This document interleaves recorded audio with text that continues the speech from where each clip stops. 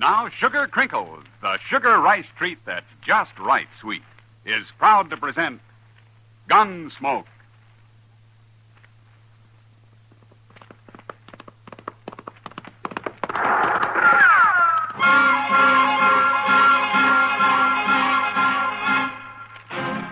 Around Dodge City and in the territory on west, there's just one way to handle the killers and the spoilers, and that's with a U.S. Marshal and the smell of gun smoke.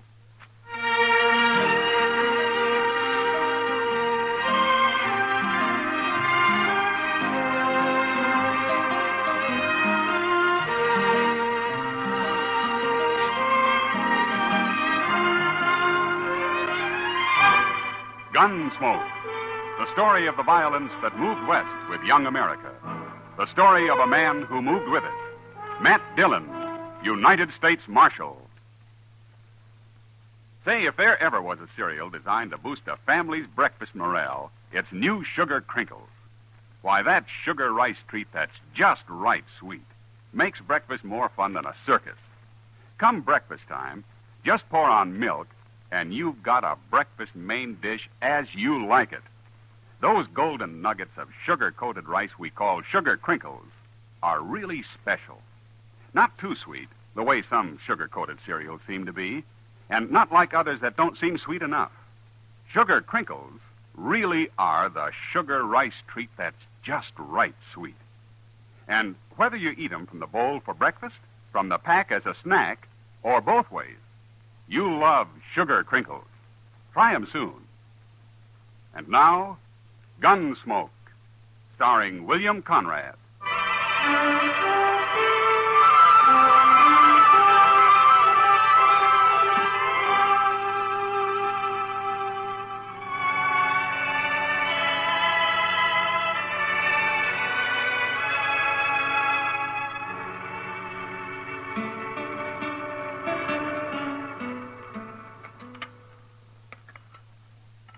One thing about Dodge being quiet like this, there's time for fishing. Beer, steak, and catfish stew makes for a good supper. You two are going to be sick, stuffing yourselves that way. Well, now, Kitty, Chester spent all day catching these fish. He's got a right to eat what he wants. I've heard of people who go to bed with an aspidity bag around their necks when they eat too heavy. I'd rather be sick. Oh, it's not so bad. Once you're used to it, it kind of lulls you to sleep. More coffee, Miss Kitty? No, thanks, Chester. It's late. I better get back to my place. You're a good cook, Chester. Oh, say, thank you. If you ever get tired of the law business, Chester, maybe you could get a job at Delmonico. The regular customers might get a little tired of catfish stew, Matt. Come on, Kitty, I'll walk you back. All right. Will I see you in the morning, Mr. Dillon? I'll be at the office early, and I want to ride out to Jim Redigo's place and look at a horse. Can I go with you? Sure. Maybe you'll see something you'd like to have. We'll leave early before it gets too hot. Good night. Good night, Mr. Dillon. Miss Kitty? Good night.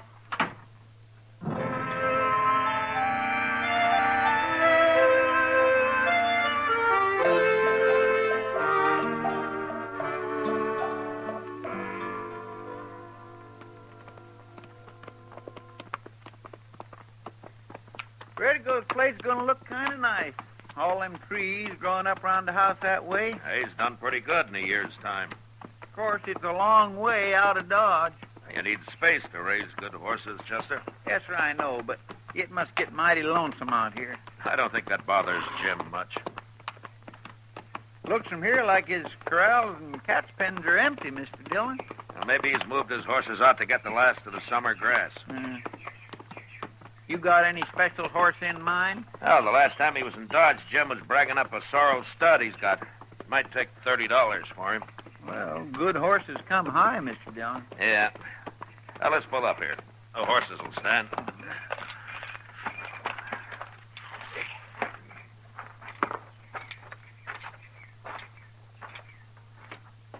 Quiet like, isn't it? Jim? Jim Redigo. Maybe he's not here. He can't have gone far. He didn't even push the door shut. I guess he won't mind if we go in and boil up a pot of coffee. There's a pot already on the stove. Looks like he was just about to fry up some side meat. Pot's full. Jim must have spent the night away from here. The stove's cold, Chester. Well, maybe he had early this morning. Now, this stove hasn't been lit for longer than that. A man doesn't leave side meat lying uncooked in a skillet. It sure don't figure, Mr. Dillon. No. I ain't armed, mister. Don't shoot. What? Don't shoot me. Nobody's going to shoot you, old man. Well, come on in. I seen you ride up. I was hiding out back. Well, who are you? I'm Jed Cuff. What are you doing here? I worked for young Jim Redigo, but not anymore. What are you talking about? They come riding up and they killed Jim. 2 nights ago it was. I was hiding, but I got hungry and I come in to get something to eat. Redigo's dead? Laying dead against the water trough out back. They shot him. Can I eat something? Who shot him? The men who come to take the horses. They killed Jim and then they run his horses off. Jim tried to fight them, but it was 2 of them against the 1 of him. Well, I thought you were here. I run away. I was scared. Cold coffee is better on an empty stomach. He's plumb out of his head, Mr. Dillon. Yeah. Old man, Jed Cuff, that's me. well, show us where Jim is, huh?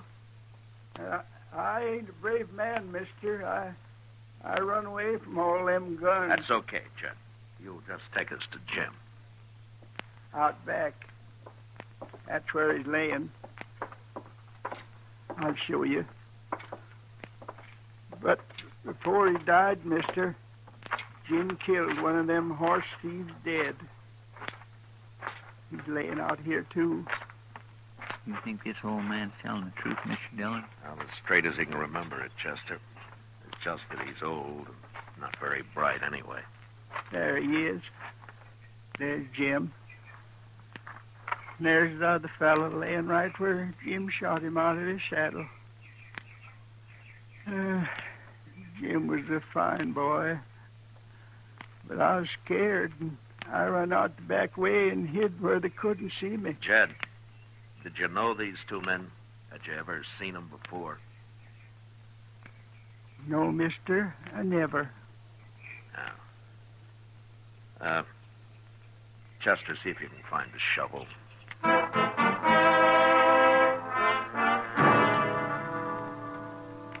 It took less than an hour to bury Jim Redigo and the other men. When we were through, Jed put a sort of marker on each grave, and we went into the house. Chester and I found some food in the cupboard, and we fed the old man. Then we started him for Dodge. Happy enough, astride an old donkey we found grazing free behind the house. Then Chester and I watered our horses, and a few minutes later rode away from the Redigo place, following the 2-day-old sign of the stolen horses.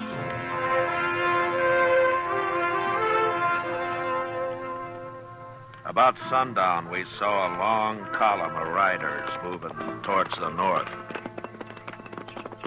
What do you think it is, Mr. Dillon?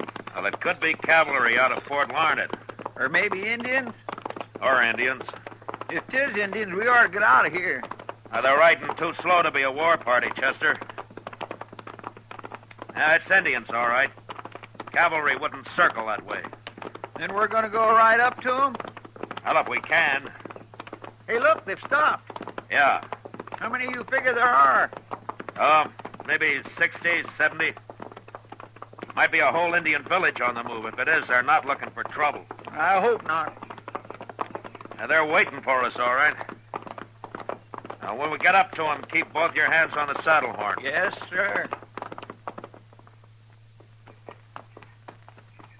All right. Heads up. Yes, sir.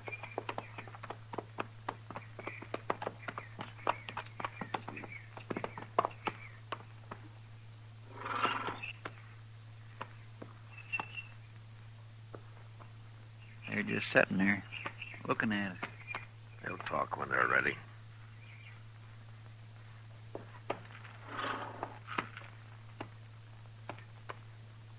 I am Quick Knife. My name is Matt Dillon.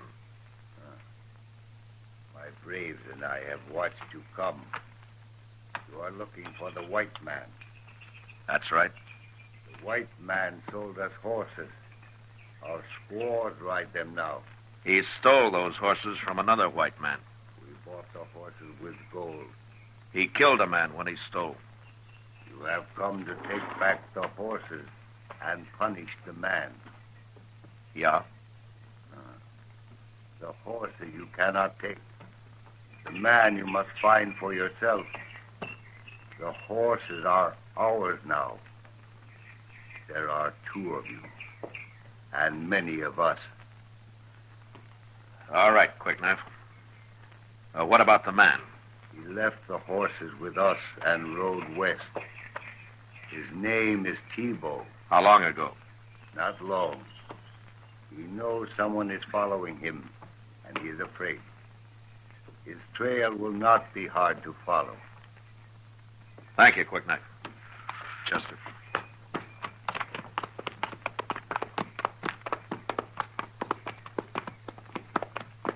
I wonder if they're going to try Don't look anything back. Well,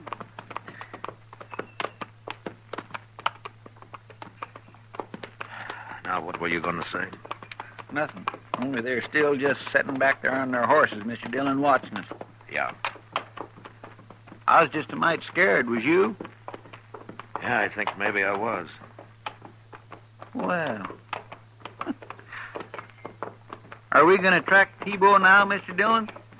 Yeah. We'll track him, Chester. And we'll find him.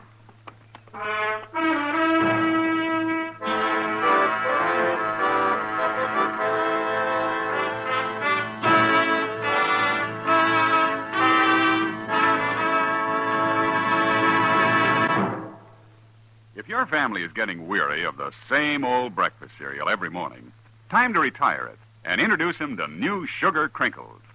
Say, New Sugar Crinkles is the sugar rice treat that's just right sweet. And I'm here to tell you Sugar Crinkles make breakfast more fun than a circus. Golden crisp nuggets of sugar-coated rice, and every nugget in your breakfast bowl just right sweet. Forget your experience with sugar-coated cereals that seem too sweet, and with others that don't seem sweet enough. Treat yourself and your favorite family to New Sugar Crinkles at breakfast time and snack time, too. For your breakfast or a snack, you love Sugar Crinkles. Sugar Crinkles can't be beat. Sugar ice cream that's just right sweet. With milk for the breakfast joy. That's a snack from the pack, oh boy! Can't be beat, just right sweet. Sugar Crinkles, good To eat. Now back to Gunsmoke.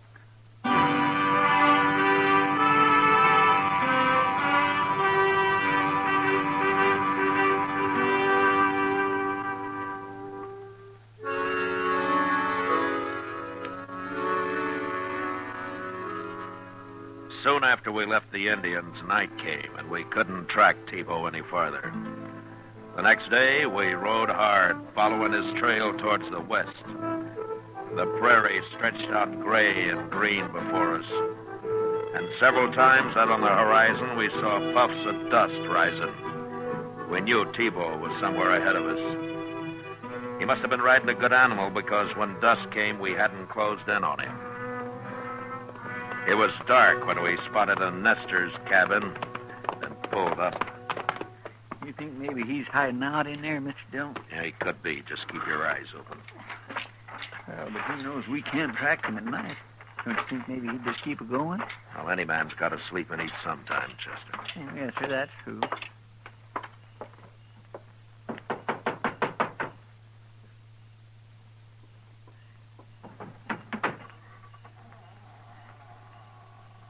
What do you want? I thought maybe we could get some food and water our horses. Who are you? My name's Dillon. We don't have many strangers out here. I'm a U.S. Marshal. Well, I've got some tater soup working. Well, thank you. This is Chester Proudfoot. How do, ma'am? Just sit at the table there. Thank you, ma'am. You're a long ways out here. We was headed for Colorado territory. We never made it.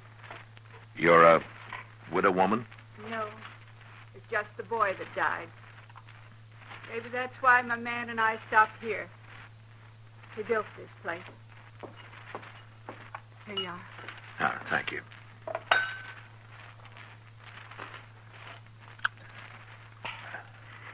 Say, this is real stout soup. Where is your husband? Hunting. Uh-huh. Night hunting's a pretty poor thing, isn't it? Yeah. Sometimes the body don't have much choice. When'll your husband be back? You're asking a lot of questions, mister. I told you I'm a U.S. Marshal. People have good luck and bad. Ours has been mostly bad. I'm looking for a man called Tebow. I don't know him. But if yours is the only place we've seen, he came this way. My man's name is Kirch. Abe Kirch. We don't know anybody called Tebow. Well, thank you, Miss Kirch. We'll water our horses and get moving. Get moved. Thank you, ma'am. It was mighty tasty soup. You're riding on now, ain't you? Yes, that's right. You can water your horses right out there in front. Good night. Good night.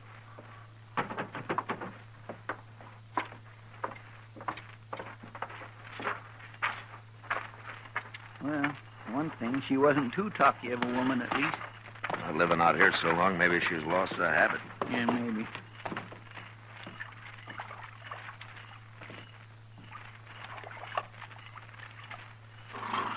This cussed buckskin can drink more water than a Texas mule. Yeah, they've had enough. All right, let's ride. Oh.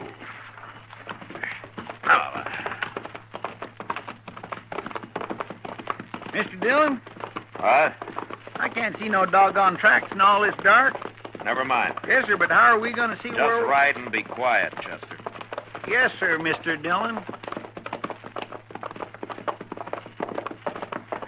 All right, hold on. Oh. Now, let's get these horses hobbled. Oh, I think they'll stand, Mr. Dillon. And I want to make sure they do. Yes, sir. And then we'll walk back to the Nestor's cabin.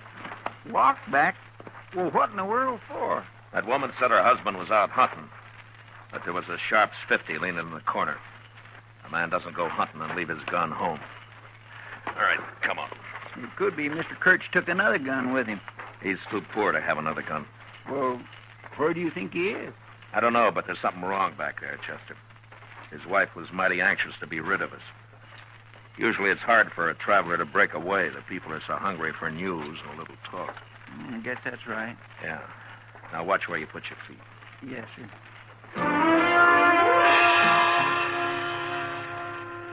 It only took a few minutes to make our way back to the Nestor's cabin, where a pale light showed through the chinking and under the door. Some 30 feet short of the cabin, we stopped. We could hear voices inside. I motioned to Chester, and we stretched out flat against the ground, and then inched our way closer. Now we could make out it was a man and woman talking. One voice was Miss Kirch, and the other was either her husband or Tebow. Hurt him. He said that. He ain't hurt bad. There's blood on his face. I hit him to keep him from talking out. You come around. I got rid of those two men like you told me. Is that him? Said you Mr. wouldn't Dillon? hurt Abe if I did that. Wait a minute, Chester. I just hit him on the head. Now, shut up. We ain't never harmed nobody. I did what you said, and I... I told you to shut up. You open your mouth again, and I'll fix your husband good. Get your food out all on that table. Gotta have me something to take along. Chester, he's busy now packing up that food. Crawl around to the back of the cabin, then make some noise. What sort of a noise? It doesn't matter, just so he knows somebody's out back. Well, then what? I don't know yet. I'll get going. That's fine. You take all that, what we gonna eat? So hungry. Those men here were the law, weren't they? One man said he was a marshal. They've been following you. You must have done something bad, real bad. I killed a man who talked too much, woman. And I just... Someone's out back. Please, don't shut up. I'm going out. Don't you make a sound or I'll come back for you.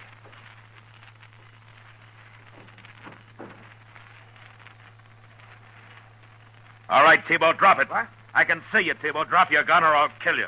Well, now, hold on, mister. Let's talk a minute, huh? You can't shoot at my voice. Now drop it. No, I won't.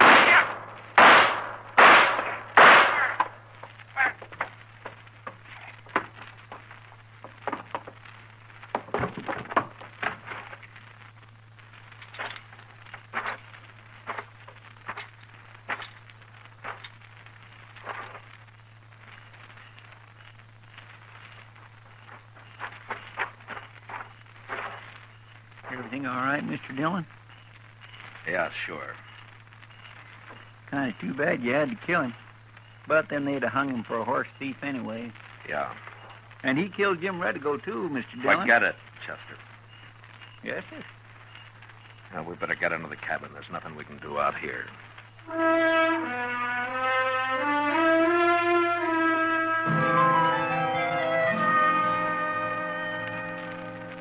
We did what we could to make Kirch rest comfortable, and then sat up half the night talking to his wife about Dodge, the railroad, stores, all the news a woman would be hungry for. And the next morning early, Chester and I started on the ride back to Dodge. It was clear and bright, and we made good time. Chester riding along feeling mighty proud. The nester had said he couldn't feed another horse, and so Chester was trailing his own buckskin and riding the big red stud that T-Bow had been using. Yeah, Chester was mighty pleased with life. And T-Bow, who'd stolen the stud a few days earlier from Jim Redigo, was buried out on the prairie with stones piled on his grave to keep off the coyotes.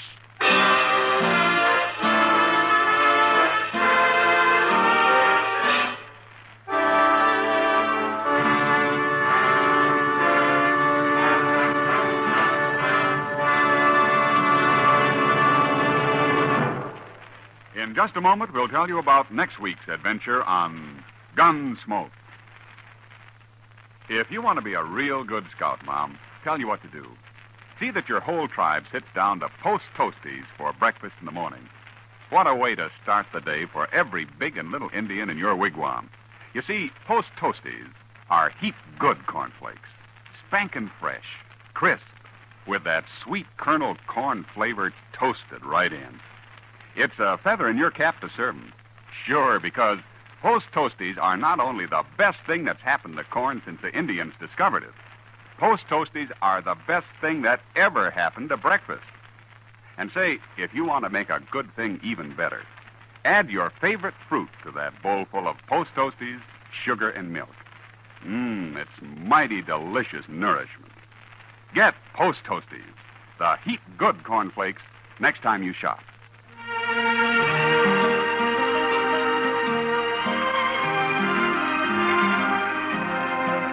Gunsmoke, under the direction of Norman MacDonald, stars William Conrad as Matt Dillon, U.S. Marshal. Tonight's story was specially written for Gunsmoke by Norman MacDonald, with music composed and conducted by Rex Corey. Featured in the cast were Helen Cleve, Ralph Moody, James Nusser, and Paul Frees. Parley Bear is Chester, and Georgia Ellis is Kitty. Ken Peters speaking.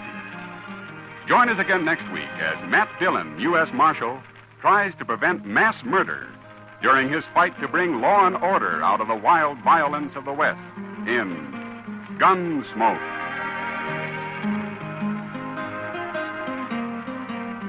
Listen next week at this time when Gunsmoke will be brought to you by Post Toasties, the heap good cornflakes.